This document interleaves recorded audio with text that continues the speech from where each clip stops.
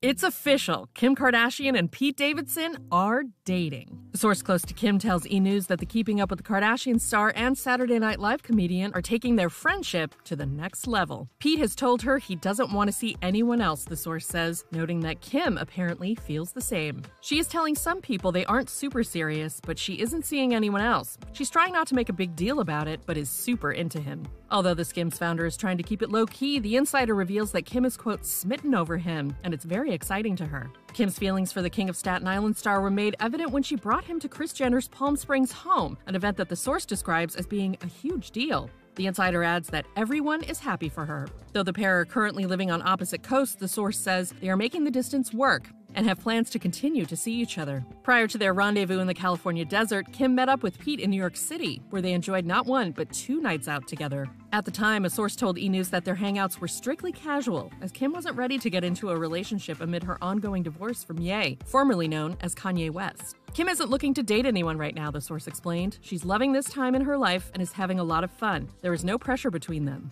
Kim previously got to know Pete during her marriage to Ye, but the pair reconnected when she hosted Saturday Night Live early last month.